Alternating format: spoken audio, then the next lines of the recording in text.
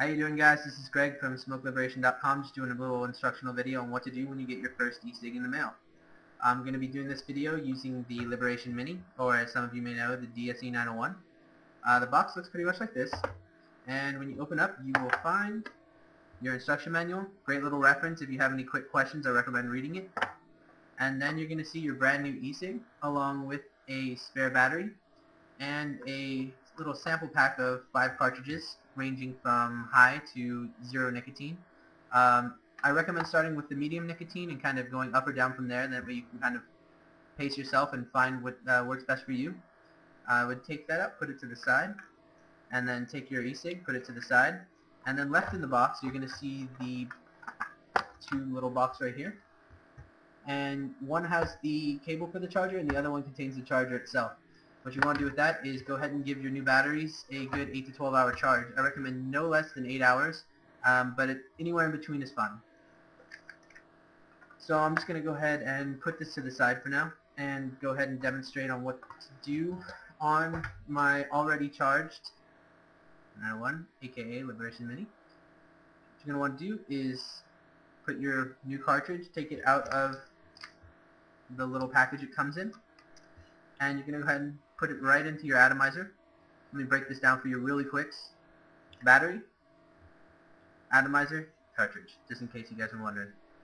Go ahead and do that. And go ahead and take a puff.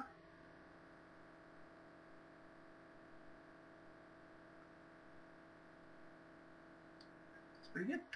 Alright, now one thing a lot of people don't know is you're going to try and different methods of inhaling. I find what works best is taking a nice, slow, smooth, long draw off of it. A lot of people I see that are normal smokers of analog cigarettes, they really rip at it the first time and they don't get much vapor, and then they're just kind of like, oh, that kind of sucks. But what you're going to want to do is the draw makes a huge difference. So what you're going to want to do is kind of find what works best for you. I can tell you this, it works a little bit different for different atomizer and battery combinations for whatever reason, I don't know. But I found through all of the ones I've used, the best method is a nice, slow, smooth, long draw. So let me go ahead and demonstrate that again.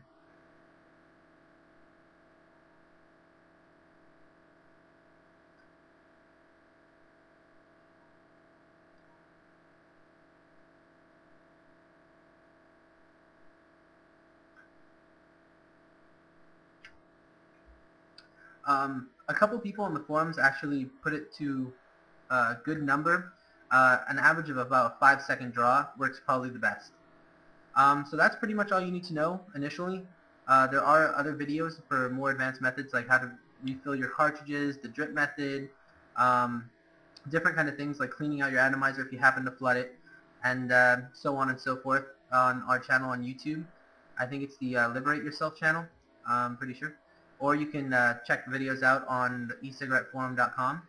I do believe I have a couple videos on there.